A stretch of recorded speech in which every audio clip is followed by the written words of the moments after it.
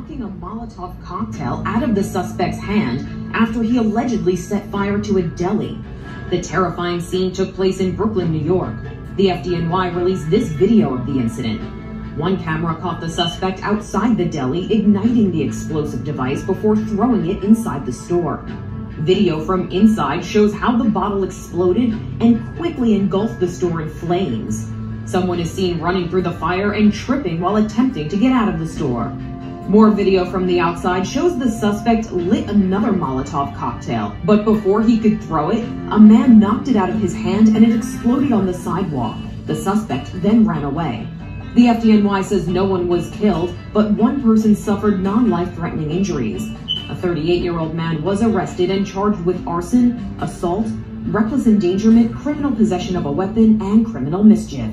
Those people that say New York don't have no love, look at that man risk his life to help somebody out. And I just want to know, my man threw not one Molotov cocktail, but two. Why'd he throw two? Why? Because they ain't had no Lucy's. What they was all out of old English.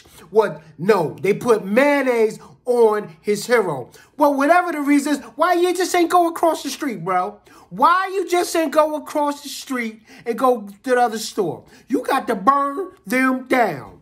Come on, man. Come on, Brooklyn. Get your act together.